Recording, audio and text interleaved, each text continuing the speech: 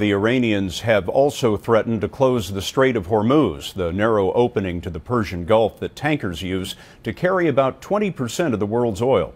Iran has warned the U.S. to keep the Navy out of there, but today a battle group led by the aircraft carrier USS Abraham Lincoln crossed through the strait and into the Gulf. Because of what's at stake, we put Alan Pizzey on one of the ships, the guided missile cruiser Cape St. George. The Cape St. George's 500-strong crew are on full alert, eyes and ears on everything that floats.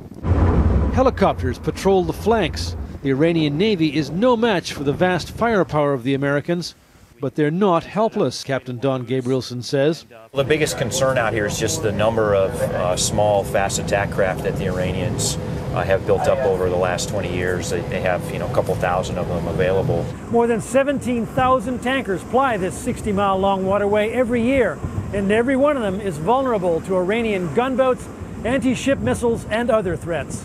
The waterway is clogged with maritime commerce, tankers, cargo ships, fishermen, and smugglers, among which the Iranians can hide suicide bomb speedboats, which is why gunner's mate Richard Gullickson is manning a .50 caliber machine gun. We're looking for small boats and aircrafts, anything that may be getting close to us. The idea is to keep everyone in line without overheating the situation.